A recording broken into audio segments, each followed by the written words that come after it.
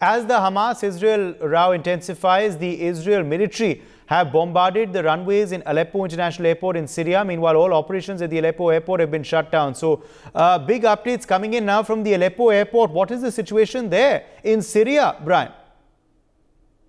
What we are getting to know from reports that the reports indicate that the Israeli forces conducted a bombardment that happened earlier today, targeting the runways at the Aleppo International Airport that is situated in Syria. And as a result of this attack, also all operations at the airport have been shut down.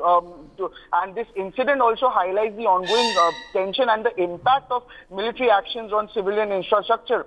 And this also, says that the Israeli bombardment that happened at the runway in Aleppo International Airport in Syria, where all the operations have been stopped, and Israelis are the ITF, Israelis are making sure that this the runway, the operations at the Aleppo airport are shut, and no traveling, no to and fro are made sure that it's happening there.